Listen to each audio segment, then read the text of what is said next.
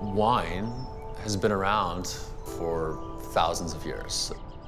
Being a sommelier in training, you're smelling wine, you're tasting wine. They're coming from different parts of the world. They're families, and families that go back, especially if you're looking to France, thousands of years. So much history there, there's so much love there, and it's constantly bringing people together. No matter where you are in the world, there's wine being drank and there's bread being broken, and that's beautiful. It's very reminiscent with the kingdom as well, and I would have never drawn the two together, but there are so many similarities. And at the end of the day, it's just all about that relationship and being with people. You know, I came from a world of commerce, and that was a career that really spanned 6 years in the banking and independent financial systems. Near the end of that, I just wasn't feeling at peace with my career. There wasn't a lot of rest. I was feeling the pressure, and I was having an identity crisis. You know, my identity was rooted in being this financial guy, but feeling that escape and realizing that's not who I was.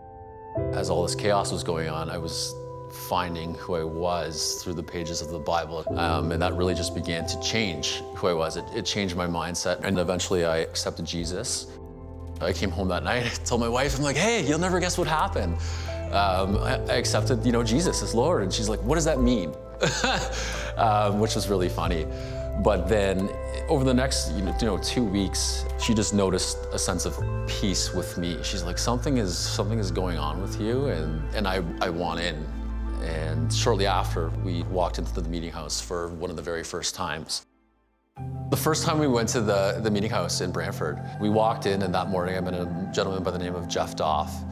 And he was just really funny, he was really witty, he was really sincere, and we had a very memorable conversation with him. After that, we went in, we sat in the theater, and then that day actually ended up being the day where we were launching home churches.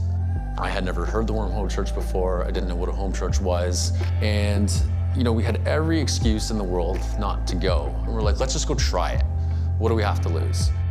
We went, and we walked into this place, this beautiful home, and I've never had such deep conversation in a mere hour. And just right away, it was just this really authentic atmosphere.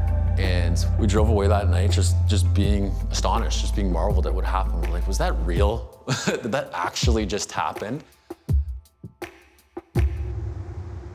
All of a sudden, we had people that deeply cared about us, that we could be extremely vulnerable with, and those walls came crashing down, and I became very vulnerable with those people and was able to really work through some challenges and struggles that I was going through with my faith. We had so many questions, and as time unfolded, we were hit with some challenges, and that's where my relationship with Jeff really took off. I came to Jeff with some really, really challenging things, some really deep things that I didn't know how to deal with. And he guided me through that, and he helped me through that, and he held me accountable to that.